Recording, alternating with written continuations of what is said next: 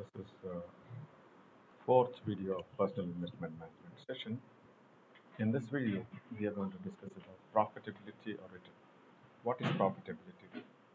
Profitability is the money that a firm or business entity can provide for the resources utilized. It's the capacity of the firm to make benefits from its business operations. It's a measure of operating efficiency. Profit in accounting concept and in economics it's entirely different. Profit has got a different meaning. It's based on accounting concept. It is revenue minus cost. Based on economic sense, it is inclusive. It's a reward for entrepreneurial organizational skill. Uh, in economics, profit has got a different meaning. Since in economics there are two costs. One cost is called explicit cost, the cost of labor, cost of materials, and cost of overheads, which has been paid directly out of pocket, explicit cost. Then there are some other costs which are called implicit cost. Implicit cost are imputed cost, which is not paid, but it is an opportunity cost in the sense cost of next best alternative for God. For example, when you say rent, if the building is owned by the owner, the rent you would have paid. Otherwise, if you had uh, rented out, you'd, if we had rented out, you would have got some amount. So that is called opportunity cost. So in economics, profit is revenue minus explicit cost minus implicit cost. In accounting, profit is revenue minus just explicit cost. Profit is a useful internal resource. Now, the profitability is the capacity or ability of the firm to generate income from its operations. When I say ability, it is different from absolute profit.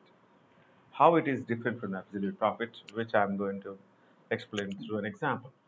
For example, in your class, there are three students. Let's say Akash, A student called Akash, B students called Balram, C Chandrasekhar. Akash, Balram, and Chandrasekhar are the students studying in class 3rd BCom. Akash scored 60 marks in a subject. Balram also scored 60 marks, and the last one, Chandrasekhar, also scored 60 marks. So put together, all three students are equal scorers. And who is good? So we cannot able to determine who is good. All are equal, and all are uh, A is Akash is as good as Balram. Balram is as good as Chandrasekhar. So we cannot come to a conclusion who is good. So this is one way.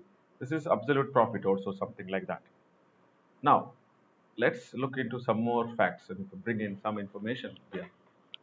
Let's say the student A, that is Akash, just works 1 hour in a day to get that 60 marks.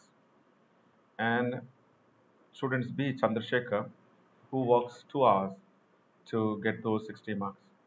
And student C, Chandrasekhar, study, studies 3 hours or works 3 hours to score those 60 marks. Now you can able to judge that Mr. Chandrasekhar has utilized his full capacity. 3 hours of studies he has utilized. Mr. Balram has just worked 2 hours to score those, and Mr. Akash has just scored 1 hour. That means, had Akash worked for 2 more hours, he would have scored more. That means, this is the ability, profitability. The sense, first one, talk about just 60 marks scoring without looking at another information is profit. It's like profit. Profitability is the ability to generate future incomes, ability to generate best out of operations. So this man Akash, if he had scored, he had good potential to score more marks compared to others because his input is less than rest of them. So this is how profitability measure. Um, what are the factors which influence profitability? Number one, size and volume of operations of an organization. There are some organizations which are multi. multinational organization or big organizations whose budgets is much more than the budget of state governments or central governments itself, like United States of America, some leading multinationals whose operations are spread across the globe. So these are the large organization. It can spread. What is the advantage? It can spread over its fixed cost over large number of units. They produce large number of units, so that per unit cost their fixed expenses are spread over large number of units. So they get learning curve advantage as well, and such organization can use technology better. They can avail services of expert personnel as well. For example, let's say if, you know ticket vending machines or ticket issuing machines. If a company is a bus transportation company which is run by private individual who has got only one bus, he cannot have this easily because he has to spend a lot of money for that. But whereas government of Karnataka's KSRTC can do anything because they can introduce technology better because they have large fleet of buses. So their technology they can use better. So whereas these people's technology, if they start to use, this will be not working for them because it involves a lot of huge fixed costs which cannot be spread over large number of units. So that is size and volume of operation of organization. Number two, capital adequacy. The organization, especially banks and financial institutions, are required to maintain certain level of capital to meet the statutory requirement to mitigate risk. That means they have to maintain a minimum capital which event of problems, event of certain run on the bank, they should have safe money. That is, some portion of their capital should be kept in any situation. So that is called capital adequacy. International organization called Basel fixes norms. Basel 1, Basel 2, Basel 3 norms are there right now, which we are not going to discuss at this point in time. Maybe you'll be studying that in the next level. Next is liquidity. The organizations like banks and financial institutions have to adhere certain norms fixed by regulators. So banks are controlled and run by the regulations of regulatory authority, Reserve Bank of India. They are required to keep a portion of their cash with the Reserve Bank of India as cash reserve ratio. Some portion, maybe 4% of their total amount of money, cash in hand, that is to be kept with the Reserve Bank of India. Deposits, cash in hand means deposits from the savings bank's account, another current account. That deposit has to be kept by some percentage. They're required to adhere to certain statutory liquidity ratio, wherein they have to, keep in the form of certain liquid assets.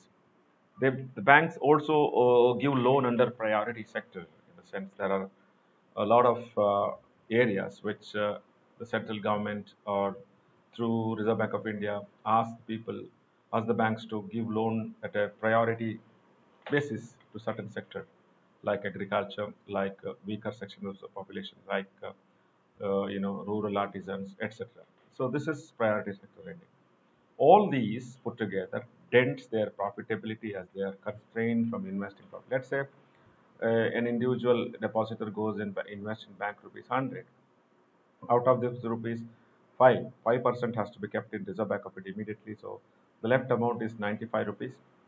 And then again that out of 95 rupees, they have to keep 25% of the total amount, that is 25 rupees to 35 rupees in through SLR.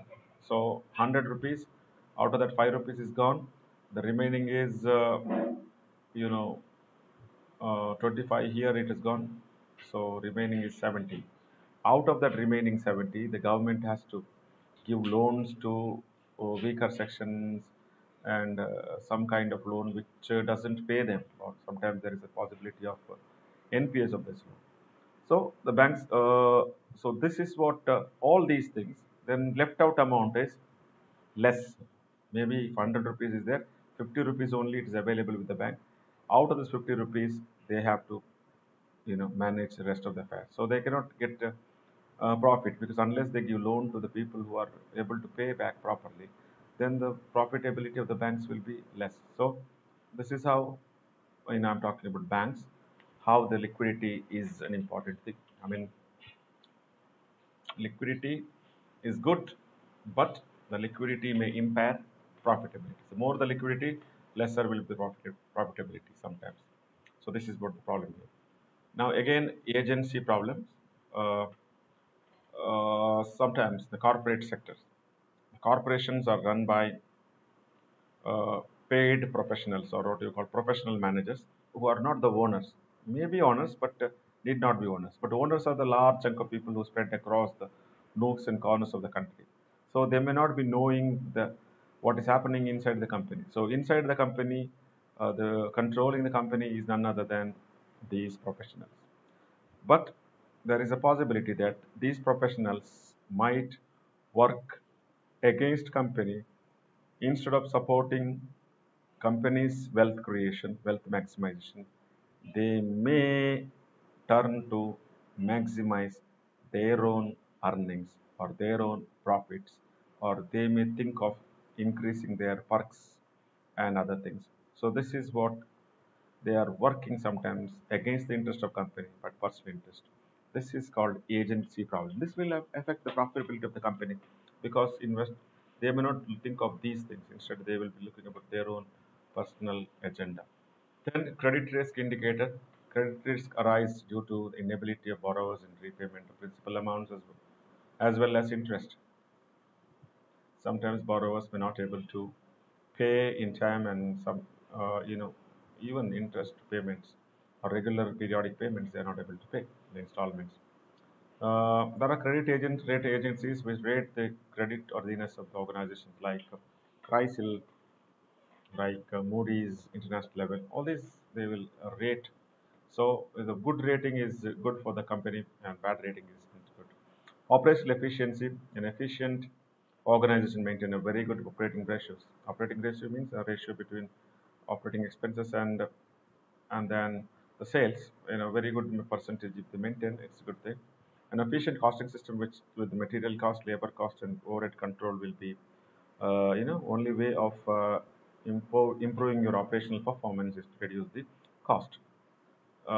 Measures of profitability, there is one measure called return on investment, and the second measure return on asset. Return on investment is ratio between net profit and cost of investment. Gain from investment, that is profit from investment minus cost of investment divided by cost of investment, will give you the return on investment, or revenue minus cost of goods sold divided by cost of goods sold will give you the return on investment. Simple and easy to calculate. So this is all about profitability of an organization. Thank you.